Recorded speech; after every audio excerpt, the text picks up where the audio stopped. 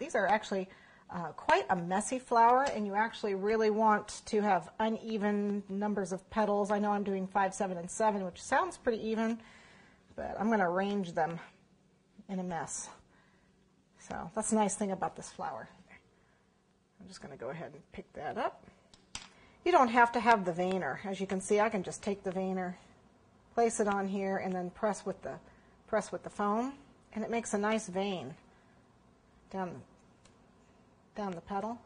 But you don't have to do that. You can just take this guy onto the foam, and with a toothpick, just make lines. Just make sure you don't, actually poke into it. Okay, just be careful. It does the same thing, but then I'm going to flip these over and soften the back of them just a little bit with my, here, I can use this. Just going to soften with the ball tool. Paintbrush works. And then I'm going to put them on my fancy flower former here so that they have a little life to them. Just lay them on the foil and let them go any which way they want. And let them dry. Now, as the chocolate cools off, it's going to harden up again and let it air dry. So let's make the rest of our petals. 2, 3, 1, 2, 3, 4, 5. The bigger size.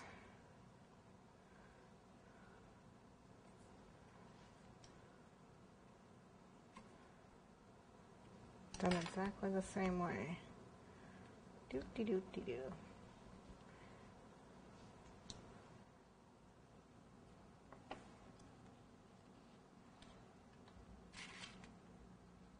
Now that I have all my petals done, I'm going to make the center, which is actually the flower part of the poinsettia. These are actually bracts, is what they are.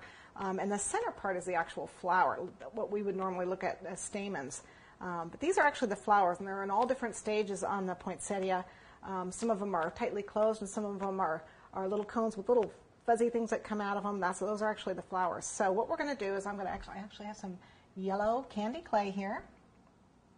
I'm just going to pinch off a piece. That's kind of a big piece. Just a small part right here, and then I'm going to roll it into a cone. And that's pretty much what the center flower portion looks like. We're going to dust the bottom of it green, and then they'll have a yellow part. And then when they flower, the flower will be the color of these bracts. And when they flower, we're going to represent that just by taking some fine scissors and making a couple snips in this chocolate clay.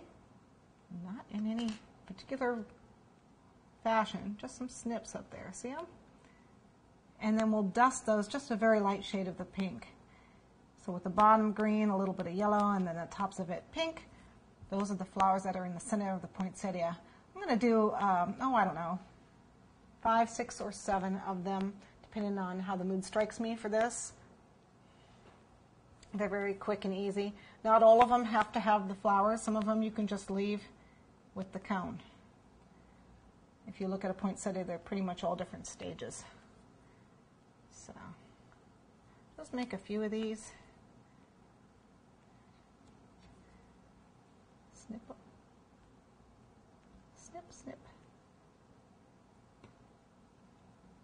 Without smushing it.